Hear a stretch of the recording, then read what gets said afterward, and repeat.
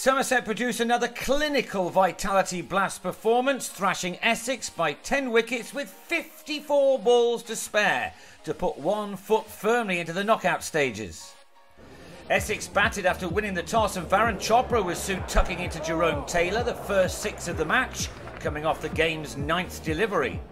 But that was about as good as it got for the visitors. Jamie Overton's opening over cost only 1 run and included the wicket of Adam Wheater, who was held by Johann Myburgh to start a day he will remember for a very long time.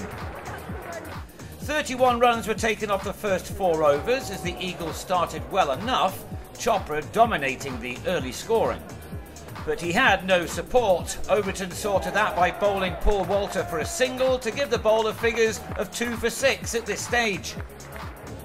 The total read 48 for 2 by the end of the 6 overs of power play, and then 77 for 2 at the halfway stage, although for the most part Essex were finding boundaries like this one for Ryan Tenduscarter hard to come by.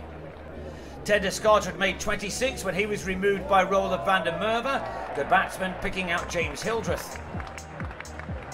Then came the wicket which really set Essex back as Tom Abel ran out Chopra for 43 as he tried to get back on strike. Just when the Eagles needed to soar, the runs dried up with only 1 boundary in 7 overs. Ravi Bopara then gave Overton his 3rd wicket as he finished with the fine figures of 3 for 23. Essex needed a strong finish but instead lost a host of wickets at the end. Simon Harmer hauled out to Max Waller off Lewis Gregory, and then Taylor grabbed 3 more in the last over. Michael Kyle Pepper had struggled for his 27 runs before picking out Abel. Peter Siddle was out for a golden duck as Waller cleaned up in the outfield. And Matt Coles left it all to Taylor to finish things off. The Jamaican impressing once again with the ball for figures of 3 for 28. Essex hitting only 11 fours and 1 6 in their horribly below par score of 135 for 9. And just how short that was soon put into perspective by Myburgh and Tom Banton. The first 3 overs brought only 23 runs, but then Myburgh exploded into action off Adam Zampa with 3 fours in 4 balls and this 6. He then smashed Coles for 3 successive boundaries in the next over, the 5th. Having scored just 8 runs from his first 8 deliveries, the opener had now raced to 40 from 19. The last over of the power play saw Myburgh hit his straps even more. Siddle couldn't stop the charge as 3 more fours came off his first 3 balls of his 2nd over, the 3rd of which took Myburgh to his rapid half-century off just 22 deliveries. After 6 overs, the total read 77 without loss, and the game was already over. It now simply became about just how much Somerset could embarrass their visitors. To the next ball, Myburgh smacked Siddle into the distance. The South African had never played better in his county's colours.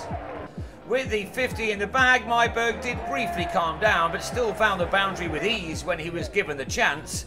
He soon had more boundaries to his name than the entire Essex innings.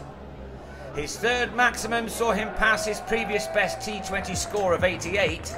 Thanks to his brilliance, incredibly, the target from the last 10 overs was just 11 runs. An enormous roar greeted Myburgh's maiden T20 100. What an innings it was after that watchful start. His 16th 4 to go with 3 sixes saw him raising his bat after facing only 42 deliveries. It was an innings to be remembered by all who watched it. He'd hit only 1 white ball 100 before in his entire career in 187 knocks. And the last ball of the 11th over amazingly saw Somerset over the line. Banton got the single, he having the best view of Myburgh's magnificence. Banton only needing to make 29 in the end, his partner ending on 103 from 44 balls. It was as one-sided a T20 game as you're ever likely to see. Somerset winning by 10 wickets with a full 9 overs unused. It gives them 12 points from 9 games, and they are almost assured of getting to the knockout stages ahead of their next game at Sussex on Sunday.